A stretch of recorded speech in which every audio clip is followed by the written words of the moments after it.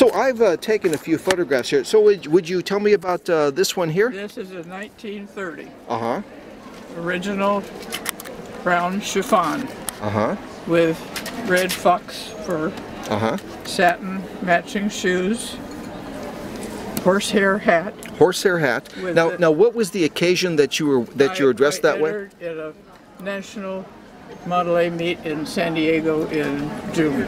So in June of this year? Yes. Okay, great. Now, what is this here? What does this represent? Is this an award that you won at that time? This is a best of show. Uh-huh. Award of Excellence. Oh, good. Well, you must have done a very fine job to have got the award. I got 147.3 points out of 150. Well, that's pretty good. You know, that's not. Then they say my fur should have been. I'm hoping next year you could do a little better. Do you think next year she could? If you just gave it that extra effort. Done 100%. Yeah. Well, A couple of times. Well, that's what I figured. There's no reason to start slacking off now. They took off 3 points because her fur they said her fur should have been brushed and fluffy. I Yes. said that's getting ridiculous. Well, next time you'll know your fur should be brushed and fluffy. Right. Yeah. Okay. Now, is this the car that all this took place in?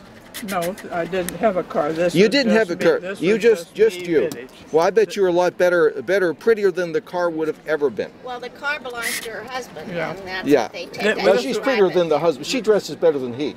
Well, This was at a Memorial Day parade in Canoga Park this year. Now what is your poor husband's name? Charlie.